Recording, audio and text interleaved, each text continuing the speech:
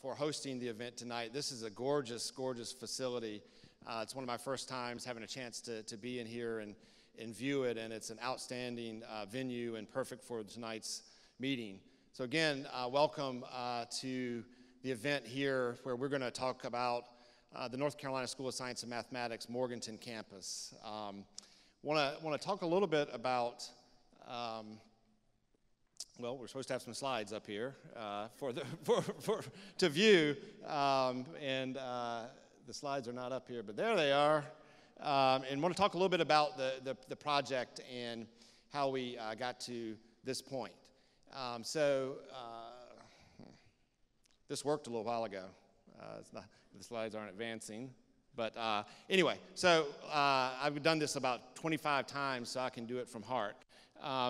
The North Carolina School of Science and Math is, I want to say just a little bit about the school in case you haven't, or in case you're not familiar with the school at all. And hopefully, those of you who aren't or weren't familiar, over the past year, you've become much more familiar with NCSSM. Our school is the school that was founded in 1980, the first of its kind in the world, which is a school where North Carolina was looking for an opportunity to grow talent within the state, keep them here in North Carolina, and help to advance the economy of North Carolina as it was moving forward. So we were the very first school of our kind in the world in 1980 when the state of North Carolina established us.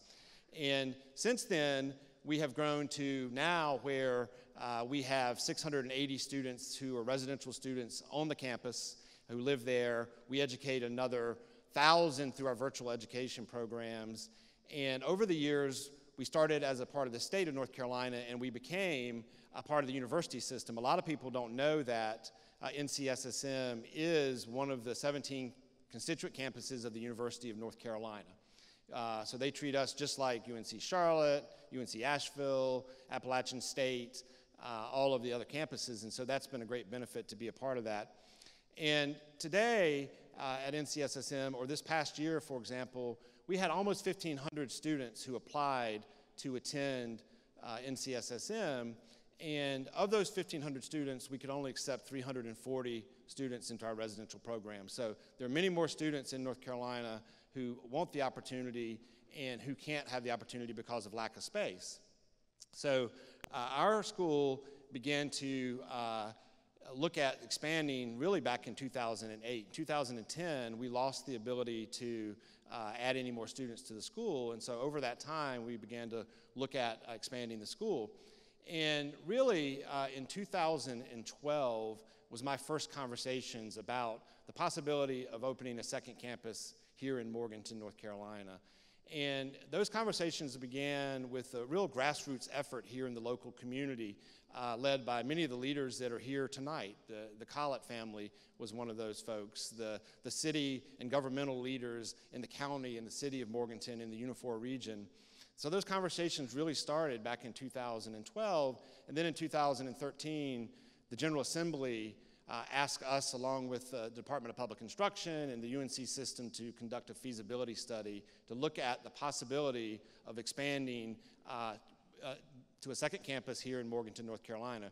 We did that and presented it to the General Assembly, and then through continued efforts in the community and in the region to help promote this, in 2015, the General Assembly put forward a $2 billion bond issue to improve the facilities in the state of North Carolina, and part of that was $58 million to open a second campus of NCSSM here in Burke County in Morganton.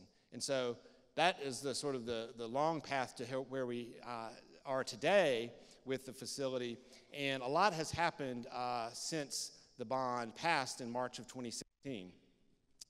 And what we did was, the first thing we did was to hire an architect for the project. We brought the architect team on, then we brought the Friday Institute out of NC State on to help us plan the educational program. And then we hired our project director, Kevin Baxter, who lives here in Morganton since January of this past year. And since that time, we have begun the planning process in earnest. Again, the conversation started long before January for this project, but since then, we established a core planning team which consists of 23 members of that planning team. And those folks include NCSSM alumni, faculty, and staff. And it also included 5 leaders from this region. And those folks are here this evening. And after I mentioned their names, I'd love the whole core planning team, who I think almost all are here, to raise their hands to be recognized for their efforts. Because over the past 8 or 9 months, these folks have met many times and looked at a whole lot of information. We've had thousands of people that have provided information through surveys, through focus groups, through design charrettes. We've done visits to schools in Virginia and South Carolina to look at this. And all this has come together in the plan that you're going to see here today, which is the educational program vision for the campus, as well as the master plan for the facility design. And so the core planning team, those 23 members, in the local community, we had City of Morganton manager Sally Sandy, we had WPCC president Michael Helmick, we had Larry Putnam, who's the superintendent of the Burke County Schools, Enoch Moeller, who's the head of the Google site in Lenore, and Ellen Collett, who lives right here and was one of the folks that really helped from a grassroots level move this project forward beginning in 2012. So all of these folks have worked really hard over the past 9 months to get to where we are today, which is a milestone for this campus. So the core planning team members, I see a lot of them here. If those of you that are on the core planning team, if you could raise your hand and let us give you a hand for your work to get to this point.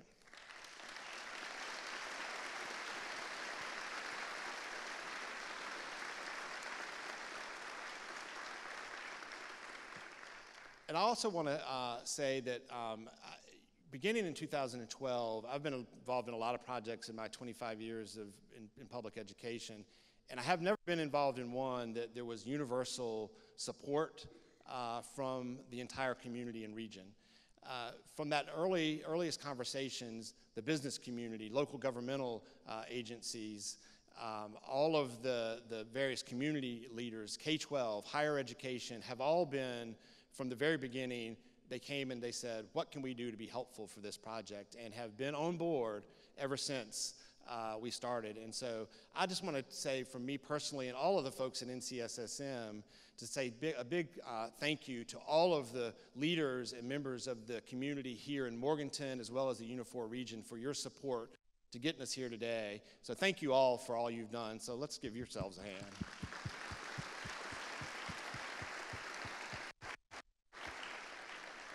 I think by the fact that if you look around the room, we have a number of legislators for whom this project is something that they're very proud of. They're here this afternoon and evening. We have a number of the city leaders who are here, the county leaders who are here, and leaders from all over the region. And I think by their presence and all of your presence, it speaks volumes to the importance of this project. And for not only this region, the Unifor region, but for the state as a whole. As we've gone around the state and talked to people about this project all over the western part of the state, it's unbelievable, the enthusiasm for it. And I think there's just, as I've gotten the sense of, in this part of the state, there's a real feeling of, as I like to think about it, as it's a pot on the stove that's boiling. Or moving towards boiling. There's a lot of excitement, and we're just so happy as a part at NCSSM to be a part of the excitement that's going on right here. We think that we can bring something to the region, and we know that we're going to get a lot from this. I think you'll see as the plan unfolds, we've tried to shape what we're doing with NCSSM Morganton to reflect the resources that are here in this community and take advantages of the great opportunities here to create a unique program that builds on what we've learned at NCSSM over 38 years. So I think you'll be very proud to see what's transforming here or what's being built here in Morganton. We're really fortunate to be able to start the presentation, and Kevin Baxter will come on to walk through the plan in just a minute. But we wanted to start with about a 7-minute video that one of our alumni, class of 2011, put together. When he heard about this project, he and Kevin talked, and they looked at an opportunity to sort of chronicle this project from beginning to end. And this first video really captures the project up to this point. So Caleb Olawabi is the alumnus who you'll meet after the video, but his production team has done a fantastic job of capturing the project to this point. And I think it's a great way to look back at what started about 8 months ago and brought us to this point. And then Kevin's going to come on in just a minute and let you see some of the specifics about the plan at this point. So this time, we'll roll the video. And again, I just want to say thank you for being here tonight. But more importantly, thank you for all your support over the past 9 months that allow us to be where we are today. We could not have done it without you, and we look forward to your continued involvement and support as we move forward over the next 4 years to 2021 when we'll open the campus. So again, thank you so much. Founded in 1980, the North Carolina School of Science and Mathematics is building its second campus, due to open in Morganton in 2021. Let's follow project manager Kevin Baxter and his team as they survey the site, engage the community, and dream about new possibilities for this innovative model of STEM education. We opened our doors in 1980, and at that time we're the first school of this kind in the country and in the world even, which was a publicly funded residential high school focused on STEM.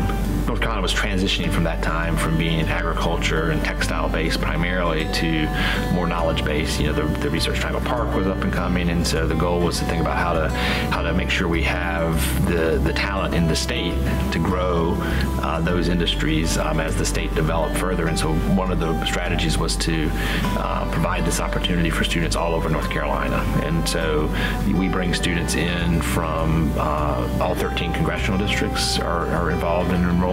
And so that started in 1980, and we opened the doors with 150 students in the junior class and added 150 the next year. And this year we enroll 680 juniors and seniors in our residential program. Right off the top, the most exciting thing to me is that we're going to serve 300 more students. We've hit capacity in Durham for many years now. For about 7 years, we've not been able to go beyond the capacity the ceiling we reached with our student body. And so 300 more students a year beginning in 2021 are going to have a residential experience. We spoke with Vice Chancellor for Student Life, Terry Lynch, about the unique opportunities that come with building a new campus. And then for me, being able to have sort of like a blank slate to create different structures, different systems, and use the knowledge of what we do on the Durham campus, but perhaps do it slightly differently for the Morganton campus. And that could be, the layout of a residence hall, having more lounge spaces for the students to sort of gather, the dining amenities for the students, the opportunity to engage with the Morganton community. Those are real sort of neat opportunities that, because we're building a new campus, it gives you the opportunity to sort of think and be creative versus sort of doing the same things over and over again. A lot of times as an administrator, you may be able to build a new building or build a new sort of suite. There's very few times where you're actually building a new campus and opening a new campus, and so that's really exciting. But we also see a tremendous opportunity to really build out an entirely new type of applied learning experience, which could become a pilot that maybe finds its way back to Durham as well, where students get into the real world, into advanced manufacturing settings and renewable energy development settings and sustainable agriculture settings and all these different types of experiences where they can work alongside professionals in the field. It's really a tremendous opportunity to expand the mission of the school to serve more students across North Carolina and take advantage of the resources and opportunities that present themselves in that part of the state. Well, the most exciting thing for me is the opportunity that I think it's going to bring to all of Western North Carolina. Obviously a great opportunity for Morganton, which I'm quite passionate about, and I think about this is the hub and all the different educational opportunities that can happen. I think it changes the game in Western North Carolina for the value of education and the ability to increase the educational attainment in all of North Carolina, especially Western North Carolina.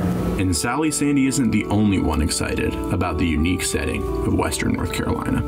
The campus is going to be very different. I mean, it's going to be a little over 3 times the size in terms of the actual footprint of the campus, and it's going to have a much more green space than the Durham campus does. And so that may impact our ability to do some things differently with the curriculum around environmental sciences, for example. Given that School of Science and Math was the first of its type, and now we have the opportunity with the UNC school system to develop that next university system. I would not be surprised that the other STEM organizations throughout the state, throughout the nation, will be looking at us and saying, well, how did you do this? And can we copy that from you? And that's going to be a model that we believe is forward-looking.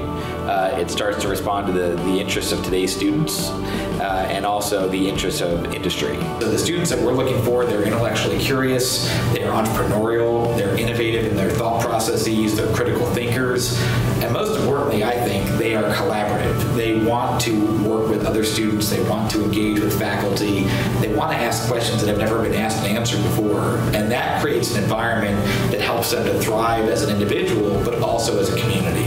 I think when you really consider the mission of the school and you really look at the realization of the mission to not just be an experience for the individual students who go through the program and then move on, but really the school's cumulative impact.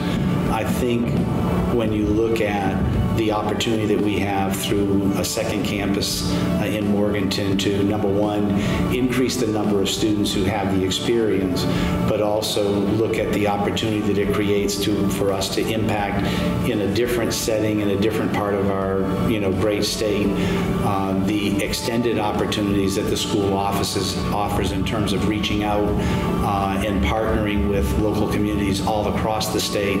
I got excited because of the amount of independent business that's thriving in Morganton and the surrounding areas, the amount of corporate and industry kind of presence that has, over the last decade or so, really established themselves throughout the Unifor region surrounding Burke County and within Burke County. And so there's a lot of momentum, in my mind, in that part of the state. The need there is for someone to shine a spotlight on it. Grayson Cooper, an NCSSM alumnus, has served on the core planning team for the Western Campus. So the notion that we can have more students across the state have access to those kinds of caliber of experience that are going to give them a jump start, not only in terms of the content, but in terms of what they're really curious about and interested in, is really exciting for me. We have tried to be as inclusive in our process as possible to maximize the inputs that affect the direction of the plan.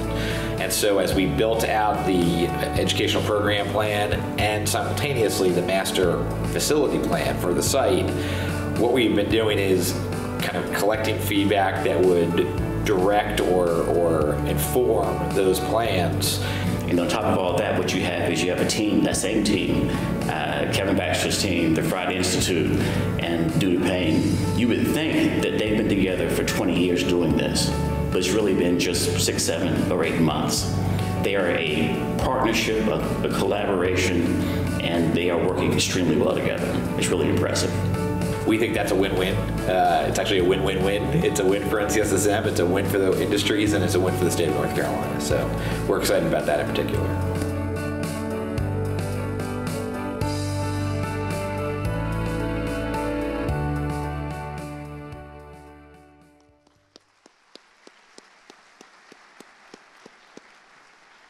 So at this time, I'd like to invite Caleb Owolabi up to the stage just for a minute to get some recognition and also to tell us a little bit about what inspired him to do the video, because he reached out to us and volunteered to do this. And Caleb owns a fashion house in Asheville. And so, Caleb, what inspired you to do this work?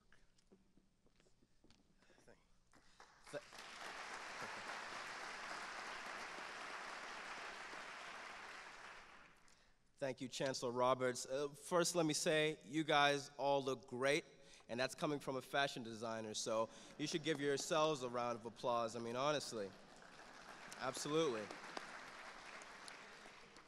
It's a really great question. I think, you know, I'm an alumni of NCSSM, the youngest of 3 brothers that went there, and it was actually at my 6th year reunion that I went and I was speaking with some of the original class of '86 and some of the other years.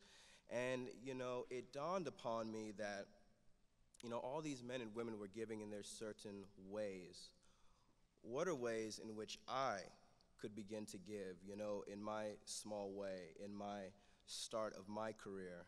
And so, you know, this idea came to me kind of like an epiphany, I guess you would say.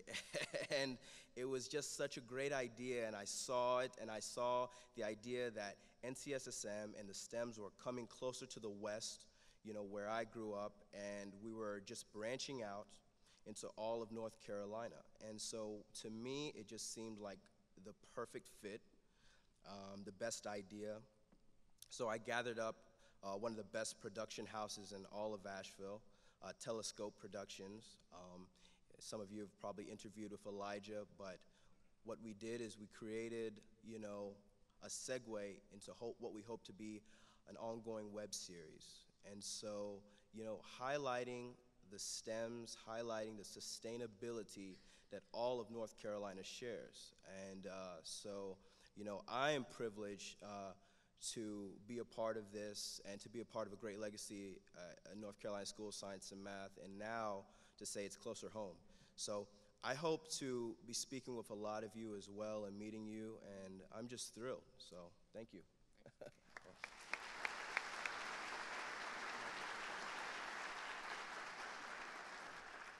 It'll be great to chronicle this experience, because I think, as one of the folks on the video said, that this has really not been done before, what we're doing here. So it'll be great to capture the process by how we get to the campus in 2021.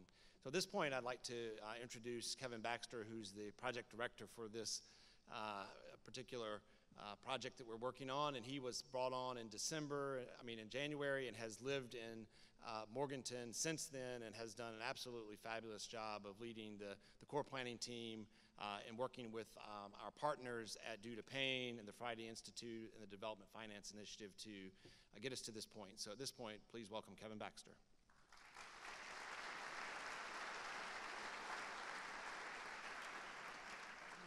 How's everybody doing? Wonderful. Well, they told me when I started in January, there's something about accepting the greater challenge, which is a bit of a tagline at NCSSM. And anytime you use AV, good grief, you accept the greater challenge. So for those that are interested, we had a Wi-Fi blip, and it dropped our whole presentation. And then we had to recover. And, you know, we'll see how it goes. It's almost like being on a reality show to see if your presentation drops. And then what happens next? You know, we'll see. So we are going to hope to show you some slides as we go through this. But if they do cut out, I'm just going to start making some things up and calling people in the audience up to the stage, and we'll just talk about their vacations or interests and so on. So we'll see how this all works out. But again, thank you all for being here today and for your interest in the project. You know, look, see, this isn't even working. I don't know why I'm using this. So I can tell you that this has been an incredible experience for me personally, and it's been made all the more so by the reception in Morganton, throughout Burke County, within the Unifor region, and really across Western North Carolina. We have had an exceptional amount of interest in this project since at least January, if not going back years and years. That really originated with a few key champions. I cannot possibly call on everyone in this room who wrote a letter or called a legislator or made a contribution or did anything that you possibly could to help impact the selection of Morganton for the new campus. What I can do, because I have a mic up here, is acknowledge that we have an incredible pair of legislators who represent us here in Burke County, with Senator Daniel and Representative Blackwell, and I believe both are in the room, and I just want to extend our appreciation to them for their tireless efforts to beat the drum for this incredible campaign to bring NCSSM to Burke County and to the Unifor region, and I think we all thank you very, very much for that work.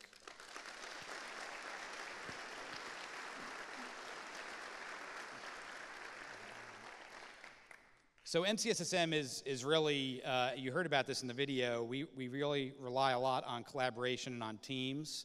My team in Morganton is supported by Kelly Lookadoo and Blith McNeely. They will not be on stage. You will not see them up front waving, but I want you to know as members of this community and of this region that the event this evening and all the work that's gone on to this point is not possible without their support as well. So if you come across them, they would kill me if they knew I was talking about them. They're probably out in the lobby setting up for something else. So just know that there is a great group of people working on this in Morganton, and there's a great group of people working on this in Durham. We have about 26 of our faculty, staff, and administrators here in Morganton today from the Durham campus. They are assembled in the front few rows, and we appreciate them having made the trip out and really the incredible work they've done above and beyond a very full plate in each person's case to make this project the best it possibly can be. So again, thanks to you all as well for all that you have done and continue to do for this project. Yes, indeed, give them a round of applause. We're gonna try this one more time, and upon realizing nothing happens, we're gonna ask Justine Davey. Anyone know Justine Davey? Come on out here, Justine. Yeah. This is Justine. She's an alumna of NCSSM, and she had no idea this was about to happen. I'm gonna be asking Justine to help me behind the scenes, so she's gonna be toggling the slides as we go through since my clicker has been rendered useless. So if you can help us out, see if we can get through this, or else it's gonna be a really interesting evening, okay? Thank you, Justine, and you can try your very hardest to advance the slide deck, and if that does not work, then we're gonna make it. Okay, look at that, we're back. We're gonna talk about the color orange. You know, there we go, okay. Aren't you glad you're not the one up on stage right now? Okay, so we're gonna talk a little bit about the project to give a full scope of really what all the work is that's happening at this point in time, how we've gotten to it, and I'm gonna move through this rather quickly because I want to keep your attention and also make sure that everyone in this room and everyone joining us on live stream has a real appreciation for the amount of work that's gone on and what are the outputs or the outcomes from that work. So as you can see up on the slide, we do have a number of recommendations that have been moving forward from this process. You heard Chancellor Roberts make reference to our core planning team, who have been incredibly committed to this process since January 30th. They have been engaged in a number of meetings and events, as you heard. Their work has been to inform and advise the plans that flow forward to our Chancellor and our Board of Trustees. As you all know, you're represented in this part of the state with a number of individuals on the core planning team, and we also have the talented folks back at NCSSM and in our alumni ranks and so on. They made such incredible time in doing their work that we got ahead of schedule right out of the gate. We found ourselves on May 26th being able to put forward to our Board of Trustees a site recommendation. For those who've been involved since the beginning, you know that we've been looking at that whole 800-acre parcel of land between Berkmont Avenue and Enola Road, and it was a lot of work that had to go into that, particularly from our colleagues at Duda Payne Architects. The outcome of that process was really, spoiler alert, to look at the School for the Deaf's Eastern Ridge. That emerged without question as the top selection for our team and for our campus. And it was not because of the fact that it was just an educational partner at the School for the Deaf. That was important to us. We value that relationship.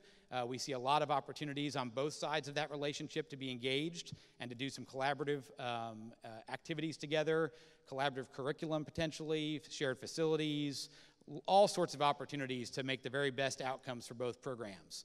But also, just to our south is Western Piedmont Community College.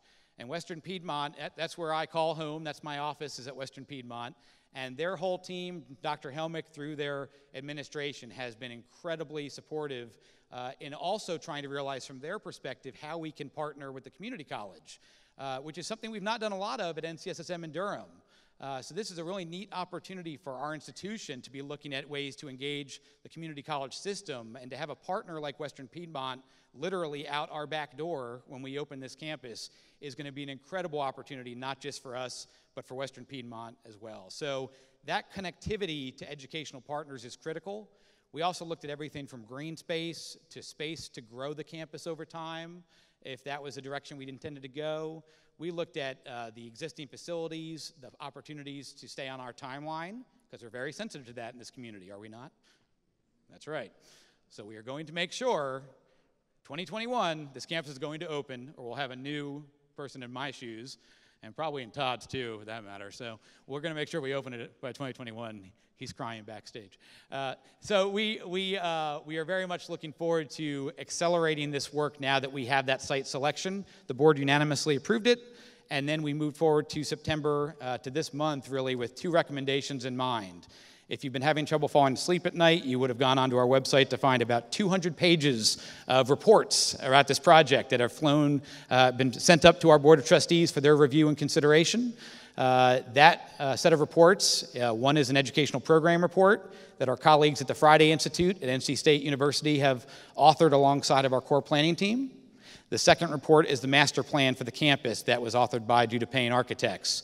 Each of those are really the substantive elements of what is moving forward to the Board of Trustees tomorrow at their meeting here in Morganton. We hope that they will approve those recommendations, and if they do, we will have our blueprints in place to move forward for the next 4 years with the build out, not only physically of the campus, but also in terms of our educational structure, the intersections we're going to pursue with private industry, with institutions for higher education, K-12, as well as back to Durham and NCSSM. So really exciting opportunities are ahead. We can advance the next slide, Justine, and see some great pictures up here that really are representative of some of the engagement that we've tried to pursue as an institution as we've gone through this process. We've had a number of opportunities, not just here in Morganton and Burke County, but really from all the way out in Cullowhee and Dillsboro, through to Asheville, down to Charlotte, up to Boone and Blowing Rock, over to Hickory and Winston-Salem. Tremendous enthusiasm and interest from the entirety of Western North Carolina in this project. I think there's a recognition, not that this will dramatically alter the landscape or that it would all of a sudden change the values of this place that we all treasure, but rather it will be a catalyst. And you heard me reference that in the video, trying to shine a light on all the incredible things that are already happening in West North Carolina. And we are in a really neat position at NCSSM where we have every opportunity to work with every different sector across the landscape. We can work with K-12, we can work with higher ed. We're not competing with those institutions. We can work with our partners in business and industry, and we can begin, we hope, to really generate a lot of enthusiasm for folks to locate themselves in this part of the state, to contribute in this part of the state, and also to make some more blended lines between sectors so that really we have this opportunity to engage the full community kind of writ large across Western North Carolina. We went out to Dillsboro to meet with the folks at the Green Energy Park and some of the incredible things they're doing to blend public projects with community art, as well as with trying to use some methane that's coming off an old landfill. It's incredibly innovative. You would never know it was there unless you happen to cross somebody, and now it's a premier opportunity for us to have a partnership with them at NCSSM for summer programs potentially, for art programs that go out for excursions and so on. And it's been great to be in this role for the last 9 months because I've had the opportunity and the excuse really to go out and learn about all the incredible things going on in this part of the state. Ridden around in a pickup truck at Biltmore Estate, looking at their sustainability programs, went over and met with folks in the high-tech sector in Hickory at their data center conference. Been up to Appalachian State to learn about New River Power and Light and the incredible things that they're doing with some seed funding from the UNC system. So there's just tremendous opportunity for us to take full advantage of. We also want to pull in our alumni. We want to pull in our stakeholders at NCSSM in Durham so that we can really begin to have some opportunities for the state to benefit from our institution even more than they do today.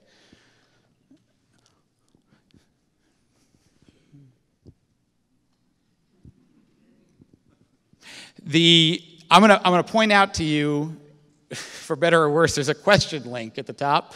It's online, so who knows where those questions will end up tonight. But our intention is that you visit that link as we go through the presentation if you have any questions that you'd like to see answered. And when we find that page in a few years, we will answer those questions as quickly as we can, and we'll make sure that you are heard eventually, if not in the moment. As we get into the substance of the program, we're going to start first with the educational program plan. And while I'm up here on stage, I want it to be made very clear that I had a very small role, if any, in the educational program plan or the master plan. I've been in a facilitating role, and the work has really gone on at the Friday Institute, at Due to Pain, and with our core planning team in particular. So as we go through this, just recognize that you have a number of folks here in the room who are resources that you can engage this evening, if you're so inclined, to ask them follow-up questions as well. The educational program vision was a big question when it started. It was, how expansive is this question? We've got 9 months to work with, which is not a lot of time. And we've got some really serious questions to pose, because there's not many institutions across the country where they say we want to build a second campus which is seen as an equal to the first. Not an extension, not in some outpost in another part of the state or another part of the country, but an equal. And when you raise that opportunity in that way, you really are challenged to really question the way the institution operates in some ways, to see how can we convey elements to two places, and what should be conveyed and what should be distinct. And as the core planning team worked with the Friday Institute, they arrived at an academic vision statement, which is, it notes it's proposed because it's going to the board tomorrow. They really hit 3 guiding principles. And it is kind of the perfect marriage of borrowing from and adhering to the legacy of our institution, a hard-earned legacy from 38 years of success that's been operating in Durham, and then more recently with our tremendous online program. Preserving those values and identifying what is part of our DNA in Durham and online with our institution, and making sure that we are absolutely bringing those elements to Morganton. However, we also acknowledge there's an opportunity for some flexibility here. Durham and Morganton are not exactly the same. There's a little bit of a subtle difference between the two communities. And if you look at what surrounds each of those communities, it's a very different footprint of industry, of educational institutions. There's strengths in both places, but they're not, mirror images of one another. And so we don't want to approach this in a way that requires us to follow the same precise approach in a different place. And so as a result, there's been this recognition that we want to have differentiating flexibilities exist for the Morganton campus. For example, we have a tremendous mentorship program where our students are going out, many of whom are going to Duke University and UNC and NC State and North Carolina Central University, and engage in tremendous research experiences with faculty members there. Those are literally in the backyard of our campus. It's not very difficult for students to access those opportunities in a very proximate way to where NCSSM is located. So when we look at Morganton, certainly we can work, and we intend to, very directly with UNC Charlotte, UNC Asheville, Western Carolina, Appalachian State, and our private institutions like Montreat College and Wake Forest and so on. But again, it's not as though you can go there for just an hour and a half or 4 hours of your day. It might take you an hour and a half to get to some of these places, right? And so we're trying to call that question, how do we do this? Do we force that model, or do we have a different model in place? And that's where these flexible opportunities really come into play.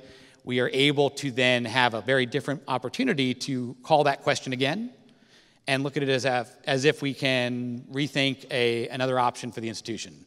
And what might emerge is something that goes back to Durham or goes back to our online program as a second or a third model in how we approach something like mentorship. When we look at some of the other areas of the report, it's very dense, but because there's a tremendous amount of information that needs to be shared, we try to distill it down to a couple of different areas here. There are a number of guiding academic principles, and we only selected 2. I mentioned our mentorship program. We're also looking at the Morganton campus as an opportunity to have what we started calling a Center for Teaching Excellence, but what has evolved into this idea of a Teaching and Learning Innovation Collaboratory. It's a much cooler name, I think, first of all. It's also something that could be distinct. It would not be seen necessarily as precisely the same thing as what's happening at the North Carolina Center for the Advancement of Teaching, or at our colleges and universities in this region who have colleges of education dedicated to some of these very things. Rather, we see our role and our place in this community as having an opportunity to engage with all of those players in a way that we could spearhead some new and exciting professional development opportunities for educators across the state, certainly in this region, and also have some opportunities where we can extend NCSSM in a different way into some of our partners across the UNC system to look at everything from student-teacher exchanges as a possibility to a research agenda that would be explored through the Teaching Center. So very exciting, a new opportunity for our institution that can happen through the Morganton campus. We see the structure of the school calling a number of questions ranging from the governance of the school and how that looks and operates to the residential environment.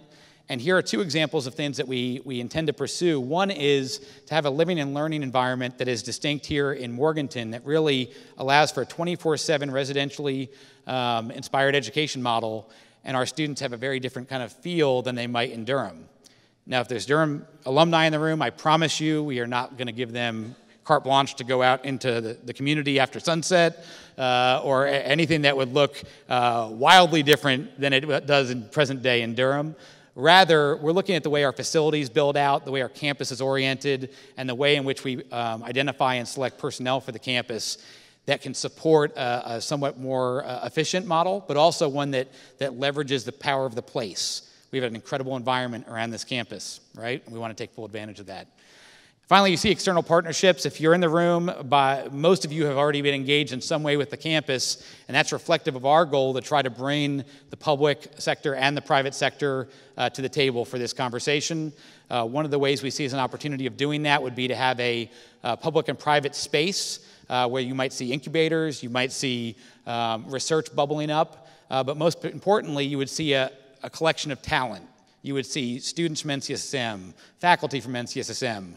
We would hope community members, whether they're youth or thriving adults who are doing great in business and industry, and then our partners in business and industry who can bring their brain power and their capacity and their resources into the conversation. You see this happening in a lot of large urban areas where you have these incredible, like American Underground and so on and so forth, where you have this collection of talent that is incredible to stimulate startup activity and to provide particularly our youth with the appropriate amount of guidance to help push them to reach their full capacity. We want to try that in Morganton in a very different way and in a way that might be contiguous to our campus. We'll talk about that in a little bit. You can see that we have a number of defining features. I'm not going to read them all because most have probably heard these before. The two or three I'll call out. We are calling this NCSSM Morganton to make sure that people are clear which campus we're talking about as we get through the planning process over the next 4 years. We will serve 150 high school juniors in our first class in fall 2021. That class will be followed the next year by a second class of 150 students who would join that junior class, and so you'd have 300 in the full complement, 150 juniors, 150 seniors. Everyone gets a little stuck on, will it be 300 that first year? The answer is no. It will be 150 in fall 2021, full build out the following fall 2022. And then finally, we will also have a number of opportunities on this campus to realize some efficiencies within our institution and across our partnerships in the region. Within our institution, you'll see things like a standardized academic calendar, standardized admissions requirements, and standardized kind of course offerings that serve as really our core curriculum. We'll build out around that in some exciting ways, but you will still find science, mathematics, humanities, engineering, computer science very much at play and in effect in Morganton, just as it is in Durham. The two campuses are not too far apart. It takes about 2.5 hours. I've done it once or twice. It's an easy ride. It's a beautiful ride. It's more beautiful if you're coming west than going east, in my opinion. But it's still splendid. And what you can see is that it's not such a tremendous difference that it can't be overcome. Think about today in Durham, how we have students who are coming into that program from Murphy and coming into it from Ocracoke, from all over the state. And that's a tremendous distance for some, and it's very close for others. It will be precisely the same in Morganton. We very much are adhering to the institutional value, which is to promote that diversity across our state. We want students from Ocracoke in Morganton. We want students in Murphy in Morganton. We want students from Morganton in Morganton. We want to make sure we have the same type of diversity where we can look at all 100 counties and say there's a place for you at NCSSM. This is just going to be that many more seats that we can offer for our residential program, and we're excited to be able to distribute it across both campuses. This is probably somewhat difficult to read, especially if you're in the back. But I'll explain real quick. This is some guiding information that was employed by our team at Duda Payne as they approached the master plan, as they really thought through what does the program look like on this Morganton campus. What is it we're looking to accommodate in terms of the curriculum that's emerging, in terms of the extracurricular activities for students, the residential environment, and the student community that we want to promote. And so they did an inventory, really, of all these different areas and made sure that as they worked through our campus master plan, these items all had a home in that master plan, and they do, I can assure you. And so know that it's not at such a high level at the master planning point that we haven't given thought to the specifics of our experience. We just can't tell you exactly which room on which floor of which building the physics lab is going to be yet. That's work to come in the months ahead. This is a map that I think the spirit of it is important to note, and the spirit is that we are a member of a community. We're a member of a number of communities. This pentagon-shaped area, if it's not familiar to you, is the 800 acres that I mentioned earlier with I-40 on the southern point that runs along the horizontal area there, and then Enola Road on the right side and Berkman Avenue on the left. This is a collection of public agencies that are on this land with a tremendous amount of existing resources to work from, whether it's the School for the Deaf, Western Piedmont Community College, the County Agricultural Extension, the Broughton Hospital. We have a lot of opportunities to build some partnerships. But there's a lot of undeveloped land on this site as well. And the Reimagining Broughton project that the Department of Commerce is engaged in is something that we are excited about, that we are supportive of. And we are at the table just alongside our partners on the site in discussing opportunities with that project. This map calls attention with orange flags or squares to already known resources in our educational district, so to speak, on the western side of the property, where we see already facilities that are in place at the School for the Deaf in Western Piedmont that could be ripe for partnership, just as they see on our campus plan as being built out, new facilities that will be created that may be ripe for partnership for their students and faculty and staff. And so we have been working very hard as a collaborative group to try to make sure that we're aware of these, in particular because the last thing we want to do on our new campus for 300 students is build an auditorium with precious resources that we need to use very wisely. If there's an auditorium sitting 100 yards away at the School for the Deaf, there's an auditorium sitting 300 yards away at Western Piedmont Community College, and oh, by the way, there's an auditorium that we could all walk to from the campus right here. And so we're trying to be very thoughtful about understanding what exists in close proximity and not duplicating our efforts where that can be avoided. So this is an aerial site overview of the School for the Deaf. The School for the Deaf, again, I've said this a few times, but their partnership is very important to us. We have not just spoken with their director. We've spoken a lot with their director, Audrey Garvin, who I'm sure is in the room somewhere, and we appreciate her support very much, but also each of their different affinity groups, whether it is their foundation board, or whether it is their historical museum, or their alumni association, or their administrators, whatever it may be, because each has a slightly different perspective on not just the school, but also the opportunities that our arrival to Morganton has for the School for the Deaf as well. And so we've been working alongside them to understand what is the history on this site, what are some of the treasured elements of this site on the grounds that we need to be respectful of and make sure we are attentive to in our planning process. And then also, what are the areas of the site that really are not historical or tell that story that maybe can come down to make way for new construction, new green space, new community space. And so as we look at the site, you can see at the top of the site is the core campus for the School for the Deaf, very much in use today and thriving with their student enrollment and their programs that they do throughout the year. The lower half of the picture is what we've identified as the eastern ridge on this site. This is as it sits today, and so you can see a number of buildings represented on that site, not all of which are necessarily within our plan. In particular, we're looking at 3 buildings as really opportune for adaptive reuse. So it is very much our intention to reuse and breathe new life into the historic cattle barn, which you see on the furthest to the left on this slide, as well as Joyner Hall, which is the one in the center with the green boundary, and Goodwin Hall, which is to the right of it. These are historically significant structures. The architecture is spectacular for these buildings, and they tell a story. And we want to protect that story and invest in that story, and we will. And so we are going to put elements of our program into these 3 facilities. Now you'll note I did not speak about the others. There's no green boundaries around the other ones. The other buildings that you see represented, we do intend to bring down. And the reason for that is to make way for new buildings and or green space that would be available to our students and faculty, and also in different cases available to our partners on the educational district and throughout the community.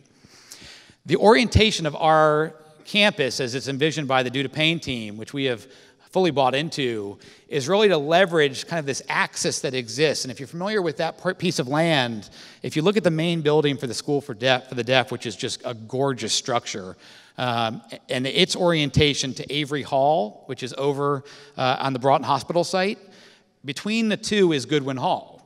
And so Goodwin Hall is the building that has the arrows to the north, or I guess that'd be the west and the east of it on the map. And that really seems to us to be a point where we can really connect with our neighbors architecturally and in terms of our campus orientation, but really a point to then build out from in each direction. And so we see a centerpiece of our site as Goodwin Hall, and that would be, in our minds, where our main administration would be located for the school on this campus, and it would have buildings in every direction from that. And so when we start to actually drop those onto the map, first of all, you'll notice a lot more green space because we've removed the buildings that we would intend to clear. And you'll see 2 facilities which really are part of the central neighborhood that are flanking both sides of Goodwin Hall. We see that as the major elements of our kind of student community, student commons in the center of our campus. And so one of those buildings is intended to be truly a student commons facility that would integrate dining, as well as the library and media center, as well as student study space and activity space and meeting space, and bring all of that together under one roof in a very kind of open concept.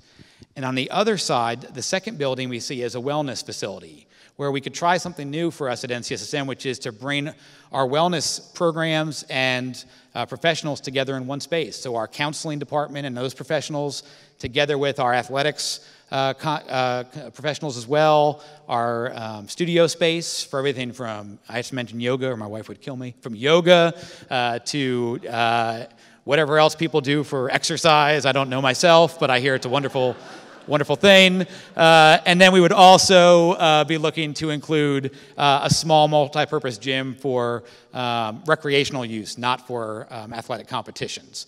And so really having these 2 facilities flanking the main Goodwin Hall would provide that really major neighborhood in the center. And then as you build out from there, all of a sudden you see some new buildings. And what you see pictured on the map right now represents the extent of our phase 1 concept. So when we open in fall 2021, we really hope we can open with the campus looking as it does on this map. What you would see as you go down the spine of the campus, I'll get to in a moment. But I want to point out that there's probably a few savvy people in the room who are thinking, Kevin, that's not the center of the campus. That's the end point of the campus. What are you talking about?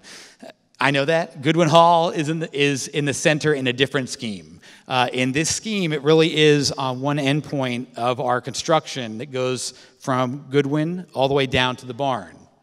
But as you look at the full master plan and how it could be realized if we expanded to serve, say, 600 students over some amount of time after we opened, all of a sudden you see Goodwin in that central element space, that central neighborhood.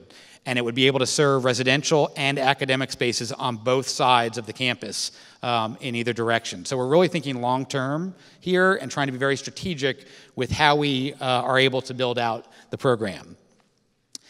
So what are these buildings? What is going to happen on this campus? You can see some of the functions represented here, and I will start down at the barn and note that this is a building we're very excited about. I just finished talking about how we would not have an auditorium per se on our campus. However, we do see the barn serving some of that function.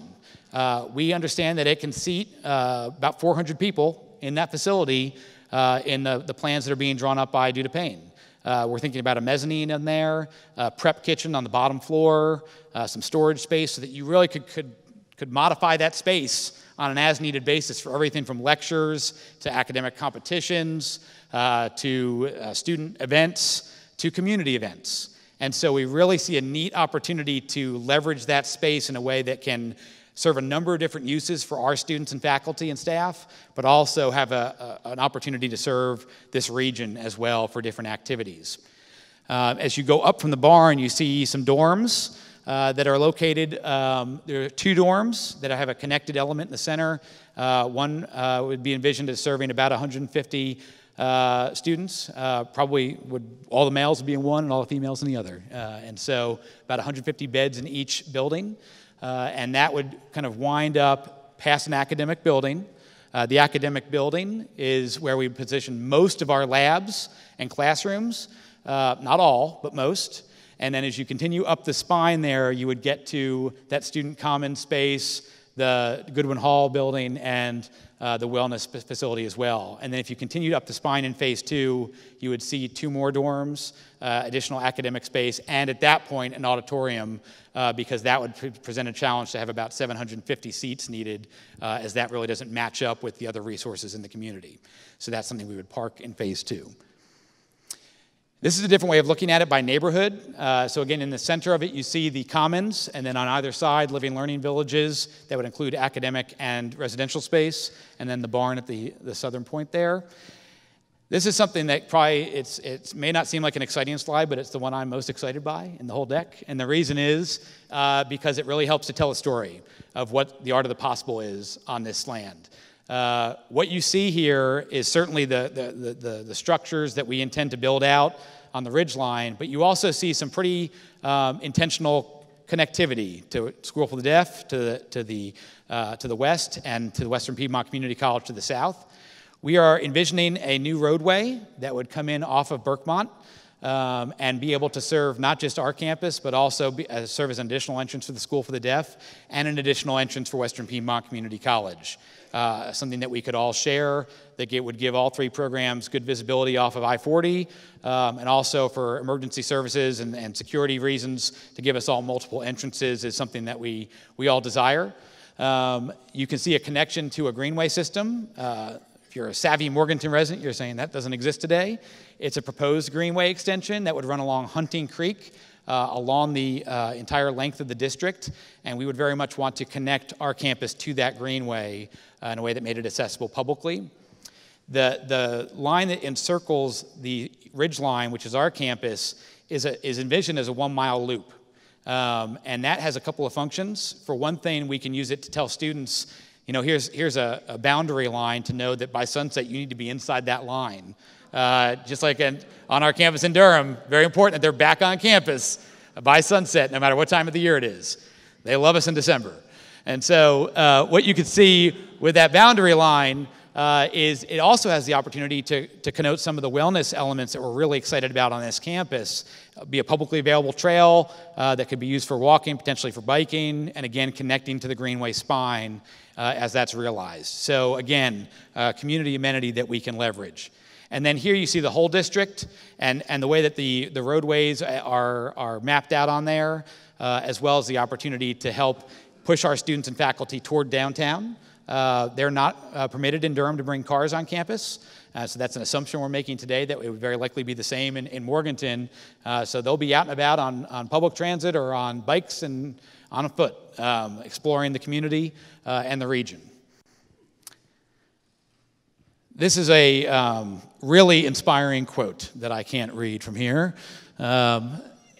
Hopefully you all can. It really speaks to the sustainability theme that certainly as an institution of the state, it's a priority to make sure that we are engaged in some sustainable programs that will create some efficiencies for our institution, but it goes much beyond that. If you look around this landscape, if you look around this region, you see so many emerging opportunities to connect to what's happening in private industry and in the public sector with renewable energy, with sustainable agriculture, with trying to invent the next best thing that can really promote the environment around us and protecting that environment. Our students are very passionate about that. We have some incredible sustainability programs already in place at our institution in Durham. We want to take that to the next step, potentially here in Morganton, and to use the build-out of this campus to do that. So as we look at the next steps for the planning process, what you see here is we got a lot of work to do. This seems like this is a milestone. This is a point of celebration. It's really coming, people, I promise you. And it's coming in just a few short years. But in spite of the fact that we're celebrating today, we have a tremendous amount of work ahead of us for the next 4 years. That needs to happen as we build out our program and build out our facilities. And what you can see referenced here is that just in the next few months alone, we're going to be making some recommendations to our board, submitting our master plan to the State Construction Office to keep us on schedule with our construction timeline, getting into schematic design with our partners at Due to Pain so we understand exactly how that program is going to manifest itself in the buildings being developed on our campus. Select a construction manager at risk, which will happen in the next few months. We'll be doing some additional site visits to look at facilities and programs that exist around the country that can inform the design of our programs here in Morganton. Completing an asset inventory. We've been engaging the Development Finance Initiative at the UNC School of Government to look at an 8-county area that looks all over this region to understand exactly what, and we coldly call them assets, but what partnerships are ripe to explore. And so we're looking at the educational setting, we're looking at the business and industry side, the public sector, and so on. And it's really an incredible canvassing that's already yielded more than 10,000 items or enterprises that we can establish some relationships with potentially. And then we're going to begin, most importantly, to operationalize elements of the plan that have been developed and that we voted on tomorrow to build out our curriculum, to build out our student experience, and to do so in a way that is congruent with but still allows for some distinction from our Durham campus. So with that, we have why don't we do this? I think it would be good to pivot to a microphone down here.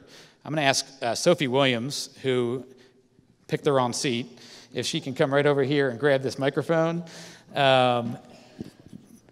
And Sophie, we're going to give this to you, okay?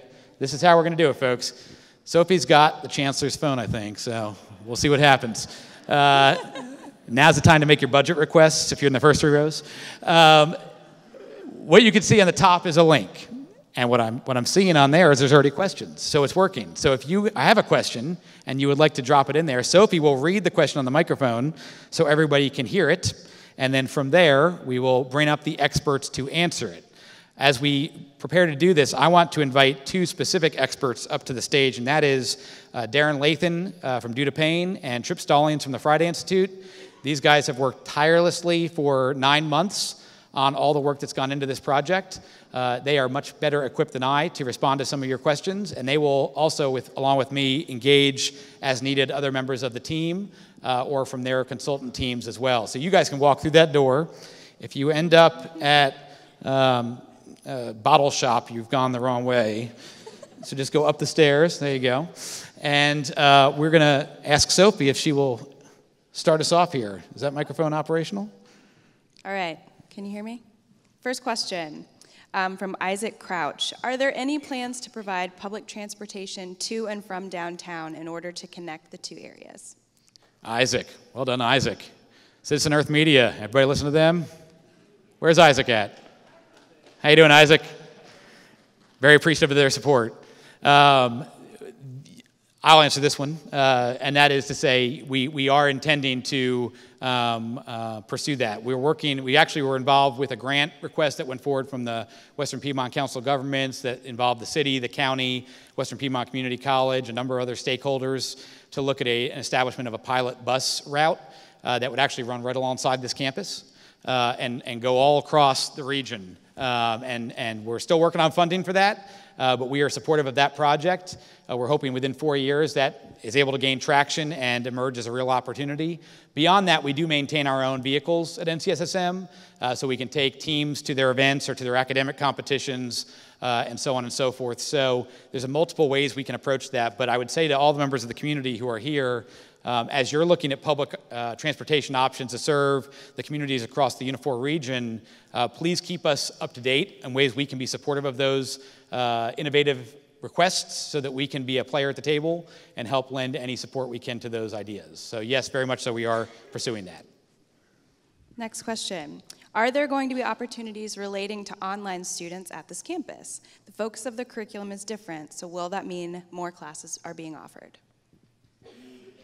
Yeah, I'm just going to say yes to that question, and I'm actually going to ask Tripp if he can just provide a little bit of a snapshot around how this conversation is bubbled up in our core planning team and where there are some emerging areas that we see some opportunity to engage our distance education division and our online program on the Morganton campus. Thanks, Kevin. Now, as Kevin has said earlier, a lot of this is early stages, so we can say possibilities but not certainties. The way the conversation has evolved is to think about ways in which students can be connected across campuses between Durham and Morganton, both synchronously and asynchronously. But also, how can we expand the very large footprint of the existing distance learning program that already is part of the School of Science and Math offerings. And in addition to that, something that Darren brought up when we were talking about the design of the building, this is more of an aesthetic thing, but it was kind of a cool idea. As technology expands and extends, we're thinking about ways to visually link the campuses also, so that perhaps we'd even have spaces where students of the Durham campus and students of the Morganton campus would be able to see each other in action across their link-ups. There's a number of different opportunities and a number of different possibilities here. And one of the things that's most important to keep in mind is how the campus expansion here allows for an expansion of that distance learning process. I think there's more potential here than we've even realized yet, but there are quite a few ways that this group, especially I see a lot of the core planning team members here in front of me who have thought through how to make the most of the opportunities for distance learning here. And that's not just for students, but also for teachers as well. Kevin mentioned earlier the idea that the core planning team had to develop a collaboratory for teaching and learning. And that's going to require not just a physical space, but also a digital presence as well. So a lot of different opportunities. One of our folks at the Friday Institute who helped us think through some of the tech infrastructure noted, and we kind of laughed at first, but it's serious. He said we need to be thinking about planning this space to accommodate internet connectivity or network connectivity for up to 7 devices per person on the campus. And we laughed a little bit, but when you sit and think about all the things in your life right now that are connected, I'm a technology Luddite a little bit. I came up with 4 or 5 just for me. And his point was that we're going to be rapidly expanding all the different ways in which we connect. So the campus itself, as a living space, is going to have a number of different ways to connect, not just through classrooms and online learning, but also through more social aspects of that as well. So that's kind of an overview of all the different ways that we thought about not just online learning taking place, but also the connectivity across campuses and across the state. Thanks, Trip. What can you share about how teachers will be brought on? Where will they be coming from? We have built out a projected personnel plan for the new campus where we would see and this is inclusive of both the faculty and the staff, but we would see a need to bring on about 100 new positions by the time we open the campus. And those are, across the gamut for all functions that need to be served by the institution. When we look at the faculty positions, we would see our first step as being to identify some leaders to build out the curriculum on site here in Morganton. And so one of our first asks for operating support will be to identify a few individuals that can come in to begin to build out some of the plan for how the curriculum manifests itself in Morganton. And then as we get much, much closer to opening day, so probably in no earlier than 2020, I would imagine, we would look to start recruiting and hiring the balance of the faculty so that they had ideally a year on site to build out the curriculum, the remaining parts of the curriculum, and then, begin to do their work on site. And so we will be doing national, open searches, and so we would be eager to have applicants from all sectors. And I can tell you that Chancellor Roberts and I hear on basically a weekly basis, and I have since I got to the job in January, from individuals who've heard about the project as far away as California and Oregon and in the Midwest and so on, who want to work here and want to come here. And so that's inspiring, and we know that there's a huge talent pool out there that's a lot of whom are coming from institutions of higher education, some from K-12, and some from private business and industry as well. So it will be an open process. We'll be working very hard to make sure that information is pushed out broadly when the time comes in the months ahead. How will admissions look for students who apply? Will they pick either the Durham or Morganton campus? One of the defining features is to standardize our admissions model as we do today. If you apply to NCSSM, you have a choice. The two programs that run throughout the academic year, you have NCSSM Online, and then you also have our residential program in Durham. And so students can apply to both of those, but they have to tell us which is their top choice. And so that would be the pool they'd enter first for consideration.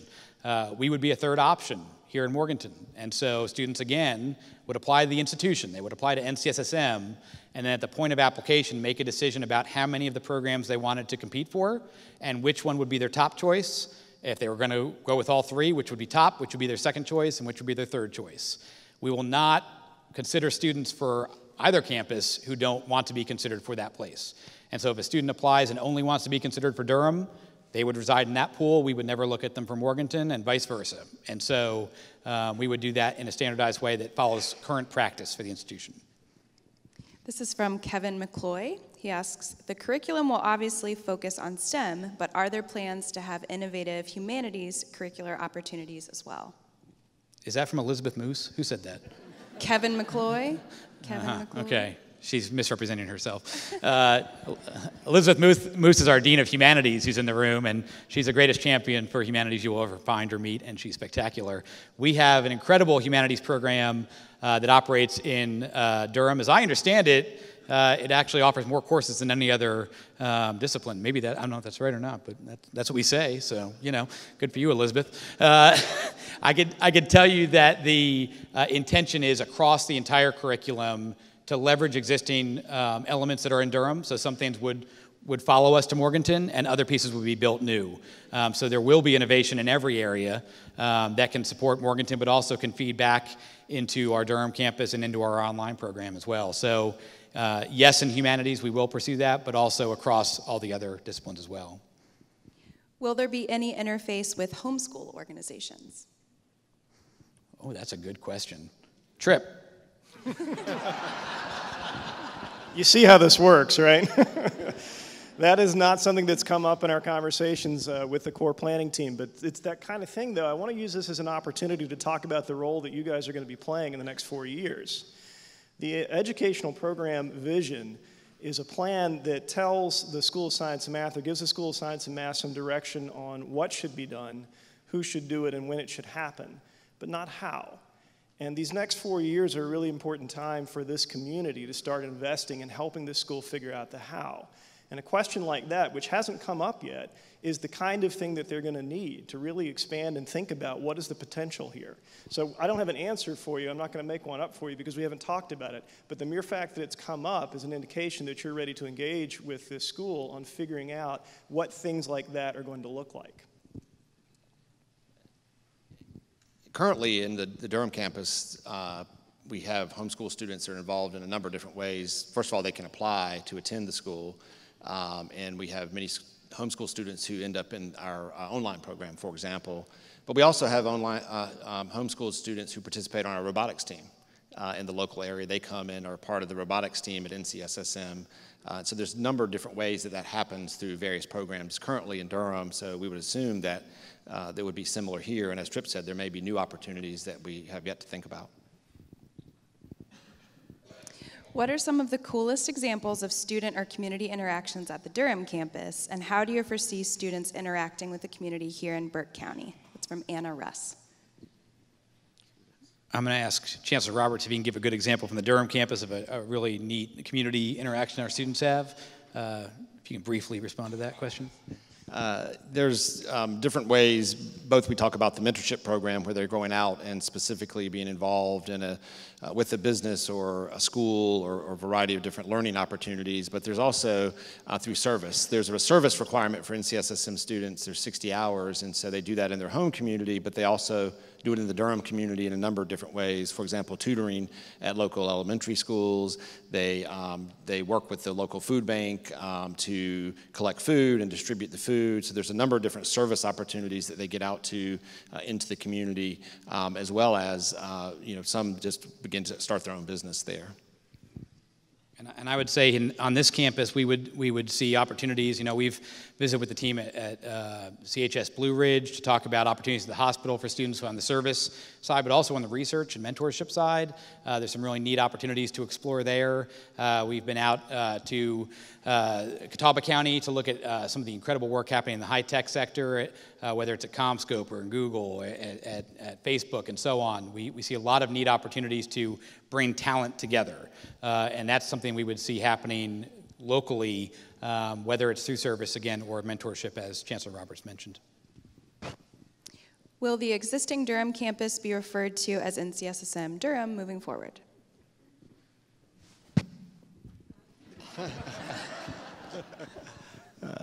That hasn't been determined. It's come up in a lot of questions about exactly what that would be, and the determination of calling NCSSM Morganton, as Kevin mentioned earlier, was for distinction between the two. We often refer to the two campuses as NCSSM's campus in Durham or NCSSM's campus in Morganton. So there's not a set, what we're going to call the Durham campus. And NCSSM Morganton, it may not be the final version of what this campus is called either. This is from Alan Nuttall. Any chance the robotics team can work something out to be able to either use the machining resources at WPCC or collaborate with students in the computer integrated machining program for fabricating parts? The very short answer to that is yes. We are, as noted, we are incredibly interested in partnering. And we have already begun to seed that. We had our academic programs division, our deans and directors and our vice chancellor come out to Morganton this past June and visit sites from Conover all the way out to the Morganton area. And on those stops, the whole point of that was to really begin to understand all the different partnerships that we could explore that could support the curriculum, to support our mentorship experiences, and also that potentially could begin to get some student placements now to get to work with our Durham campus or our online program to begin building relationships in the near term. So yes, we are working directly with Western Piedmont, with Burke County Public Schools, but also with our partners across the Unifor region and Western North Carolina to understand where there's an interest, and then we want to tap into that wherever we possibly can to promote those partnerships. Will there be competitive athletic programs for students on campus? There will be athletic programs. I hope we're competitive. I would say we get a lot of questions about which athletic programs.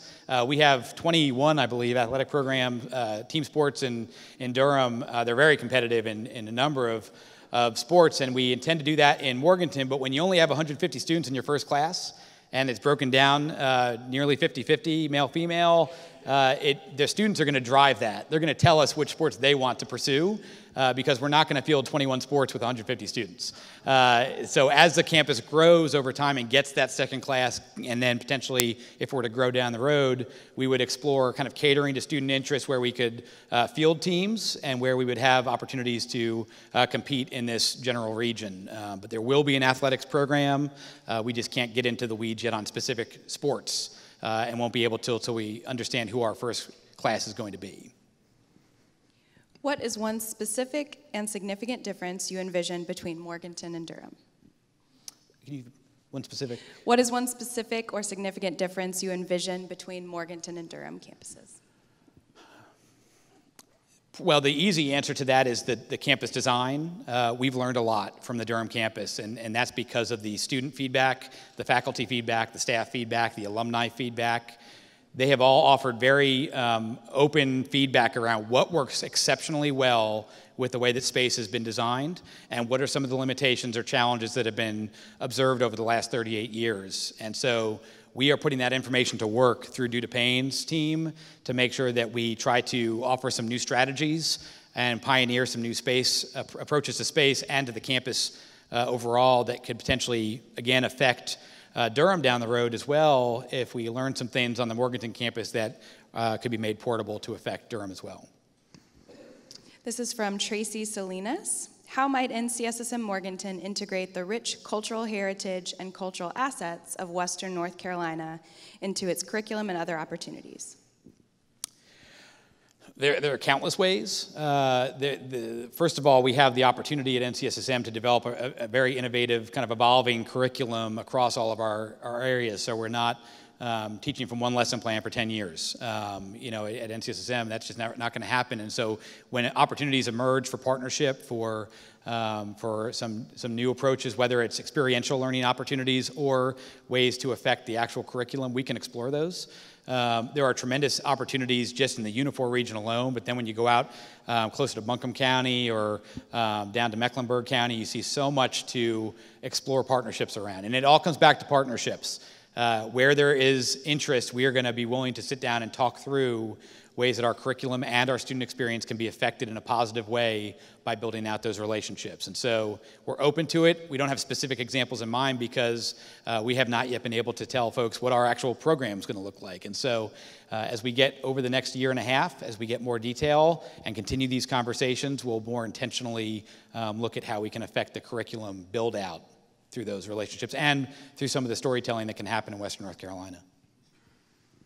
Are you going to have a community garden and grow organic ingredients? After all, you're in the mountains and this is core to the culture. Community service can help with maintaining it, and it could be a biology classroom outdoors. So community gardens and several other types of outdoor activities are going to be planned both at the district level and on the campus level. I think you saw on some of the slides the partnerships with Western Piedmont, for instance. They've got a great sustainable agriculture program already in place. But also we're looking at ways to incorporate green roofs into the architecture or to build in the courtyard spaces between our buildings stormwater treatment gardens that can be a feature but also a learning opportunity. Maybe we will have vegetable gardens that are associated with the dining hall. So there's lots of potential for really great ways to engage the outdoor environments in the educational process. Will you use local contractors, suppliers, and manufacturers for the build? For the construction? I assume so. Oh, yeah. That's all they said. So, of course, the general contractor who is selected will have a lot to do with that, but obviously finding the resources in Western North Carolina is going to be critical in terms of meeting our schedule. And so that will be an active part of the process, is seeking out local opportunities.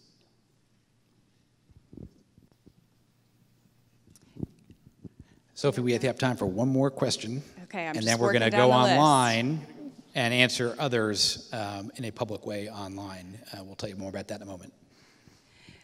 Is there a plan to have the two campuses compete in academic competitions or collaborate? The answer might very well be both. There could be opportunities where teams will compete in academic competitions because there's students that we have a science Olympiad team here, or they're competing in Siemens from both campuses. But there may also be opportunities for students to collaborate across the campuses and develop a team for an academic competition. They likely would compete because of the rules against each other in athletics. But academic competitions, they certainly could collaborate together, and likely they'll be competing against each other as well. Okay, so thank you, Sophie, for stepping in. Didn't she do great? There are more questions than we have time to answer, but what we're going to do is, with all of those questions, including the ones we've already answered, is write out a response to them and post it as a PDF to our NCSSM Morganton webpage next week, so that everyone who did take the time to ask a question will have that question answered. I would also offer that this is an ongoing conversation. As you know, there are blueprints that have been developed by way of these sets of recommendations, but they are not fixed. There's opportunities to respond to new and emerging areas where there's interest or there's energy. And so please do not hesitate to reach out to us, either through me in Morganton or through the team in Durham, with any ideas that you have that are ripe for exploring for our online program, for our residential programs in either campus, or for the institution overall. This has been a tremendous opportunity for us to reestablish and reinvigorate relationships across the state in this institution. It really is the state's high school. And what you have seen is from Cullowhee to Wilmington, people have come out to learn more, not just about what's happening in Morganton, but what's already happening through incredibly successful programs in Durham and through our online program. So please do not be strangers. Please reach out to us with any ideas that you have. Please continue to be attentive to what's happening with this project as it moves forward. And if you're in a position where you think you might have something you can contribute, we have a bucket we can pass. No, I'm just kidding. We don't have a bucket.